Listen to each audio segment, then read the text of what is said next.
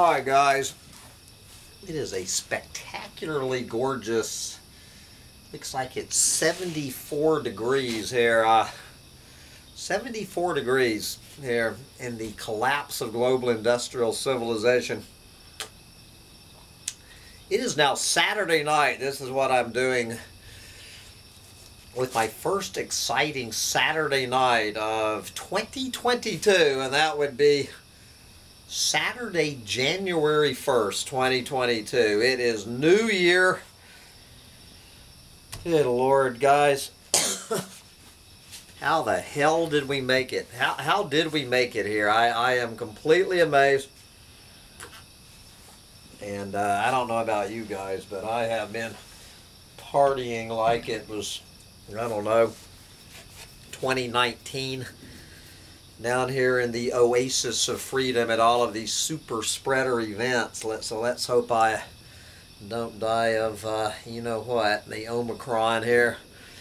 But anyway, guys, since it is Saturday, I really wanted, you know, I really did. I was going to try to put aside my, you know, my Eeyore view of the world and bring you my Hopium Roundup today. We were going to go on to mangabay.com and share the apocalyptimist that I love dearly, Rhett Butler from mangabay.com. You know, I did my final mangabay.com roundup yesterday, and so every year, Rhett Butler searches through the archives of, well, I guess one of his writers, Michael somebody, going through the archives of the hundreds and if not thousands of doom and gloom stories that Manga Bay has brought to us in 2021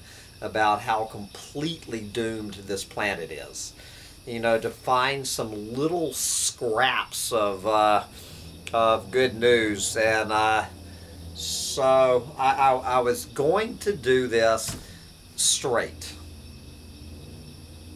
All right, but guys, I'm pretty much just going to pick one of them. I think there's 10, something like the top 10 positive news stories from the year 2021. And I'm just going to read you, you know, the little takeaway at the top. And then I am verbatim going to read Manga Bay's review of COP26. COP26 being one of the most positive stories in of 2021. Okay. So the takeaway, make sure this is, am I going to be able to do this? There's my computer going to cut me off. Okay, it looks like everything is still here. All right. So here's the takeaway of the list. They picked out 4, starting with COP21. 21 saw what many would consider, I'm not sure Rhett Butler's definition of many. Okay, many. There you go. 2021 saw what many would consider the most important conference of the parties, the most important COP on climate change, known as COP26, while still not yet enough to bring us to net zero emissions by 2030, there were significant commitments made that undoubtedly bring us closer, if they are adhered to. There you go. Okay, we're just going to touch on 3 more, and then we're going to going to sit here and try to do this with a straight face. But 3 more. How about an amazing amount? An amazing amount. I think, Rhett, that was supposed to be an amazing number of species recovered, including some iconic ones, making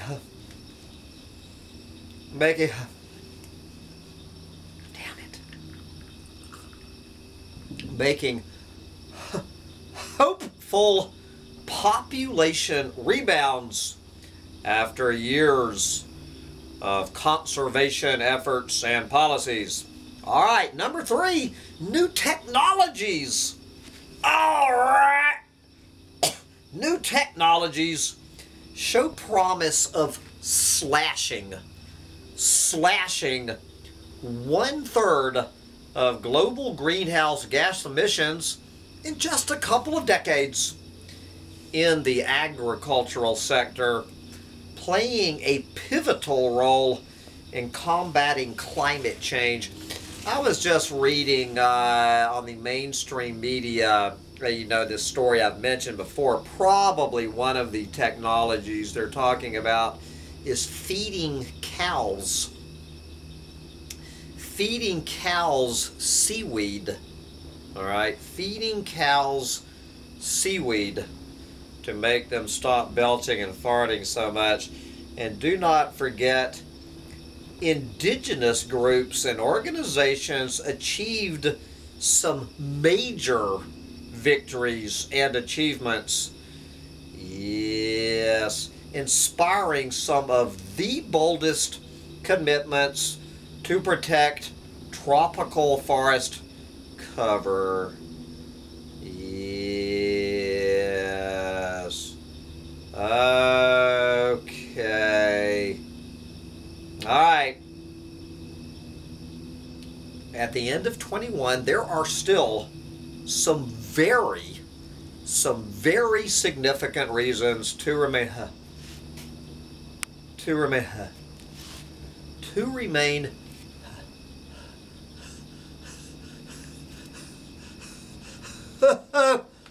hopeful. This was a harsh year. Well, last year was a harsh year. This will be a harsh year any way you slice it.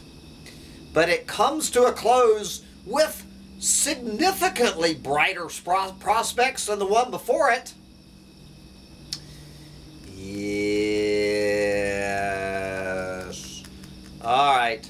Manga Bay takes a look back at some of the most positive stories from 2021, starting with new protected areas established.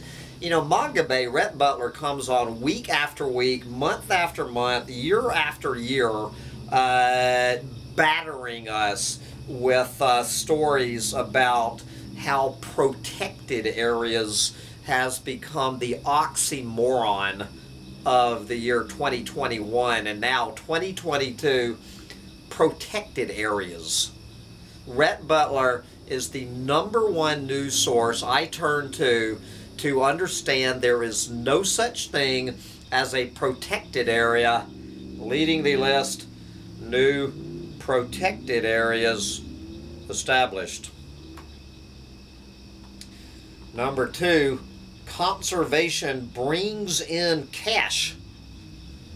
All right, don't forget the Protect Our Planet Challenge, also referred to as 30 by 30, as it seeks to protect and conserve 30% of the planet by 2030. So we get 70%.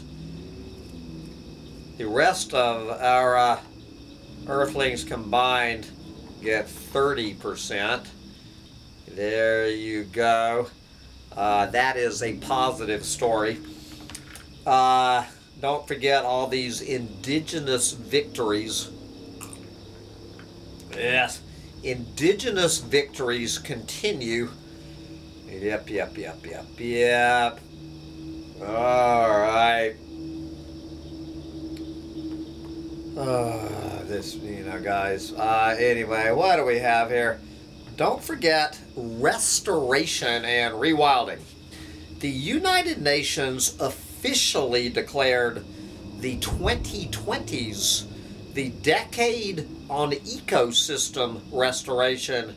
Yes, calling on nations across the globe to restore 1 billion hectares, otherwise known as 2.5 billion acres of degraded land.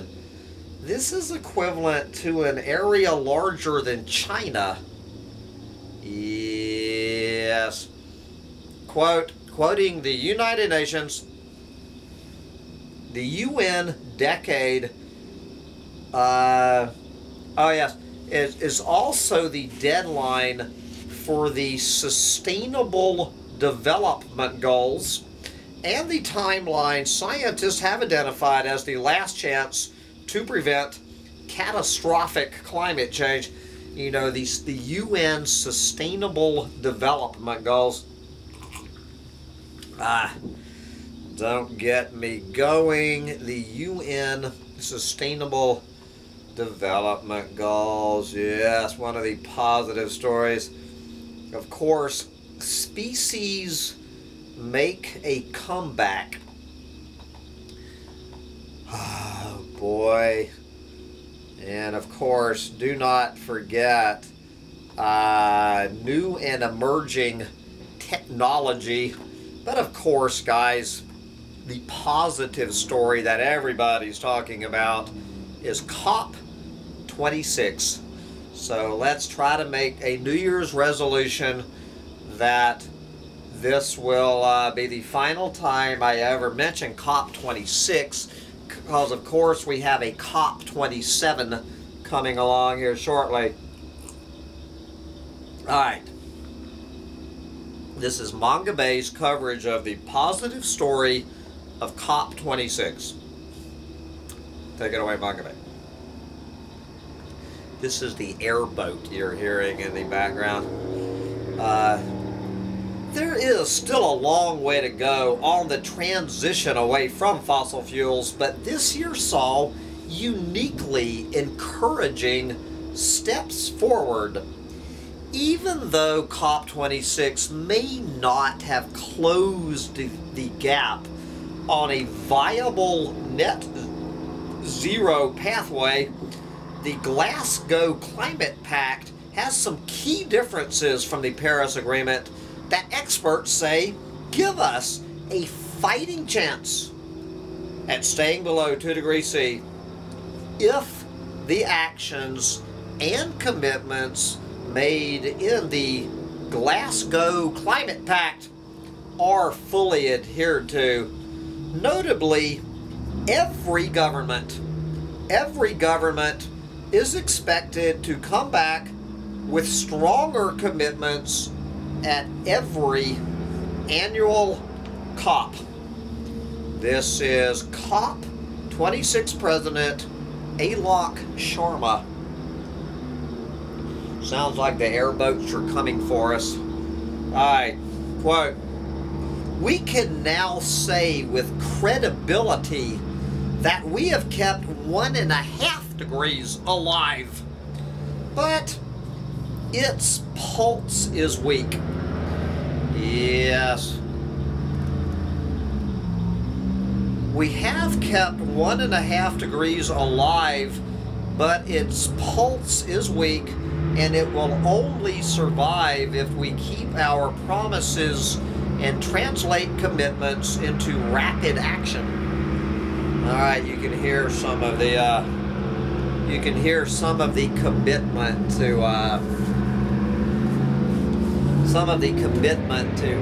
getting the planet off fossil fuels. This is the Florida airboat. Is what we have here, the Oasis of Freedom airboat. Yes, as people celebrate the new year by climbing on these things and probably, I don't know, running over some sandhill crane nests. I think here's some baby sandhill cranes being chopped up in an airboat blade. All right. You wouldn't believe some of the people who were out on airboats the past couple of days. All right. Guys, you know, really, you have to look no further than the airboat for to understand the airboat.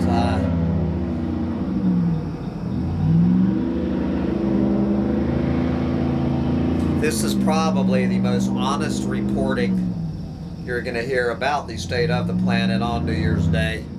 Listen to the airboat. If you really want to understand the collapse of everything, if you want to understand the, you know, certainly the collapse of Florida wetland ecosystems, but basically, if you don't understand the definition of the clueless moron, you might want to check out the Florida airboat. Anyway, all right, where were we? Talking about COP21 and the associated stories. 2021 saw a uniquely aggressive crackdown on both new and existing coal plants across the globe. Yeah, some of the most positive stories come from Indonesia. Yes, all right. Someone out in the doomosphere, I was just listening to all of these doomsday predictions. One of these guys, I can't remember who it was on one of these doomer channels, this dude making his doomer predictions for 2022, actually predicting that more coal will be burned in 2022 than in 2021. And when I heard this guy, I actually had to agree with him. Yes, you just gotta love it. Life in the Point Lonesome Swamp. This is the peace and tranquility of living in the Point Lonesome Swamp. I don't know why I am selling this place. I can't imagine why would Sam be selling his little bivouac in paradise. Cannot imagine why. All right. Yes, here we go. Don't forget this one. There was a lot of coverage on this one. This recent report shows that plans for 75% of new coal plants were halted or ditched altogether since the Paris Agreement was signed. And of course, President Xi Jinping announced in September that China would not finance any more coal-fired power plants abroad, but this pledge does leave open a loophole allowing the country to invest in other coal projects, including coal gasification plants. So,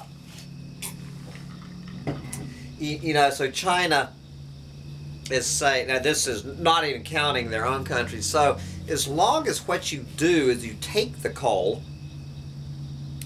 and you burn, somehow you turn the coal into natural gas, all right, then it's not coal, it's gas. So don't burn the coal, turn the coal into gas, burn the gas, and it is not a coal-fired power plant.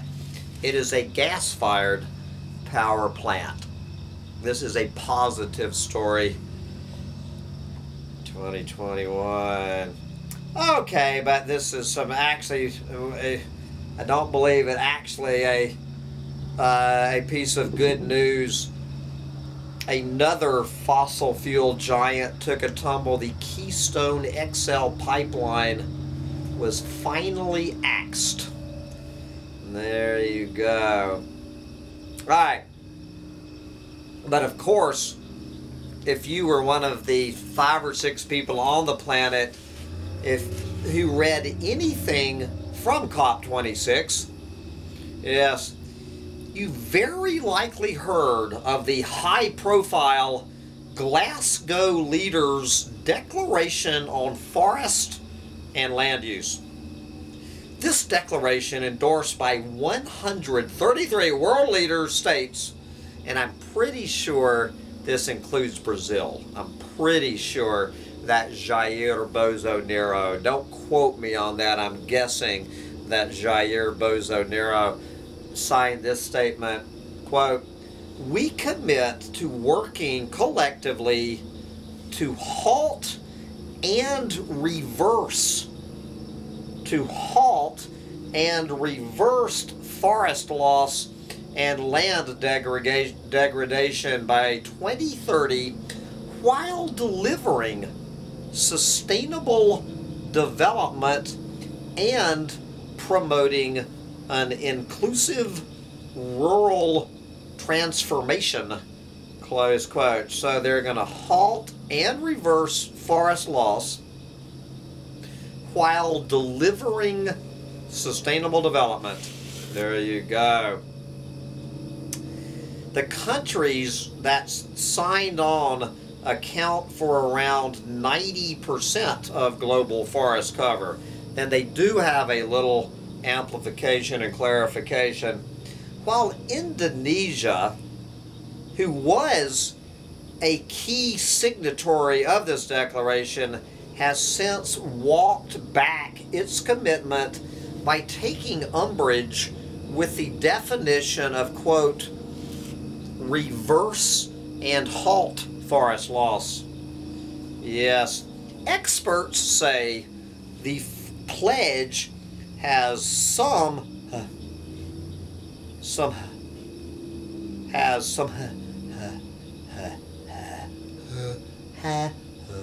hope to make good on its promise because of its attention to revamping or addressing trade policies, finance, and land tenure rights. And do not forget, and lastly, citizens around the world made their voices heard loud and clear during the, quote, Global Day of Climate Action, which saw more than 100 demonstrations in the UK alone and attracted 100,000 protesters to the streets of Glasgow.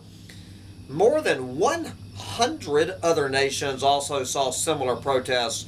Young activists from around the globe, including Greta Thunberg, demanded stronger action from the world leaders in attendance at COP26, quoting Greta Thunberg, blah, blah, blah. And that will be how we start off the year 2022. That is your first Hopium Roundup. You know, guys, I love Rhett Butler at Bonga Bay. Rhett Butler is the the proud father. Rhett Butler is he is one of the warriors bringing us information about the state of this planet. Rhett Butler knows damn well virtually every single word I just read is complete, utter, unadulterated horsepucky.